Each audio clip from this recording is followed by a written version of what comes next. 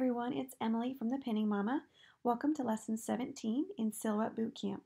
If you are joining us on YouTube, hop on over to the blog. The blog is www.thepinningmama.com to read the full article. Today we're learning all about the offset feature in Silhouette Studio. Offset creates an expanded line around an object or words. Let's get started. First, I wanted to make this design right here, a beach chair don't care little design for my little girl's hat because we just love the beach. And so first what I did is I wrote the words beach chair don't care using Good Vibes as my font. I also went to the Silhouette store and bought these waves that you see right here and then put them on my paper. The biggest thing is you want to make sure that all of your components are on your page and to the size you want before you start offsetting them. So we're going to start with the words first. And we're going to go over here. An offset is found over here on the right. And it's a star with another star offset around it. And that's where you find the offset feature. So what you want to do is you want to click offset.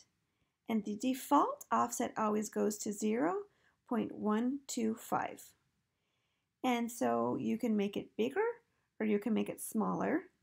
And then you hit apply. And what that does is it creates a, oh, whoops, I forgot to group them together. It creates this big offset design that you can put your words over across the top. Let me just group these together so that they don't move. I'll show you what I'm talking about.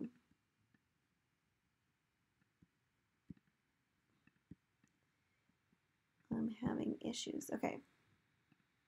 There we go. So if we move this back over and then move our letters on top, you will see that it has this whole design on top of there. I usually color them in so that you know what you're working with. And then we're going to color in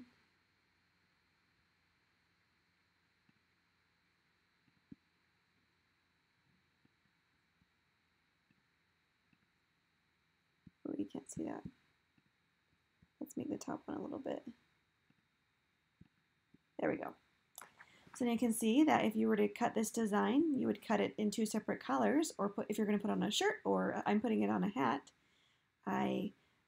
you can put this over top and you have just a little offset design. I probably would make it smaller on the words, the space in between it, so it didn't look like quite so messy. There we go. Same thing with the waves. Let's do that again.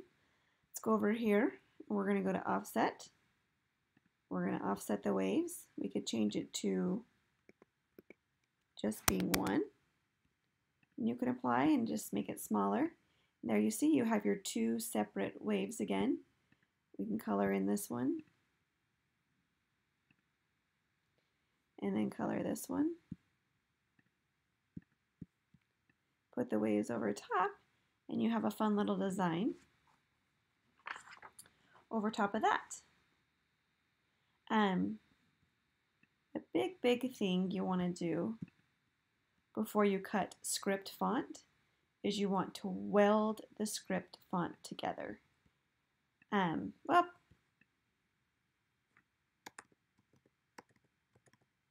let's do this over here. If you don't weld it together, oh, my computer is not letting me.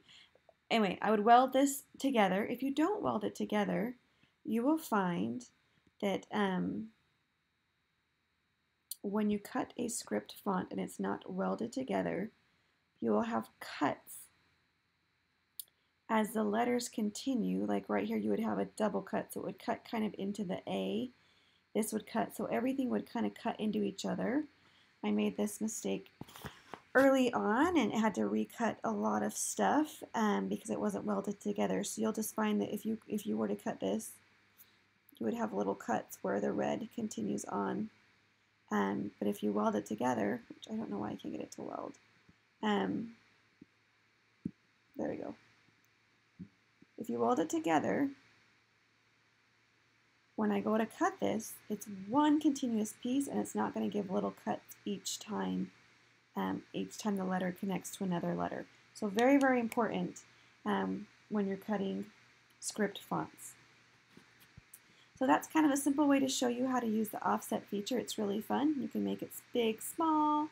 You can do all sorts of fun things with the offset feature. And that's all I have for you.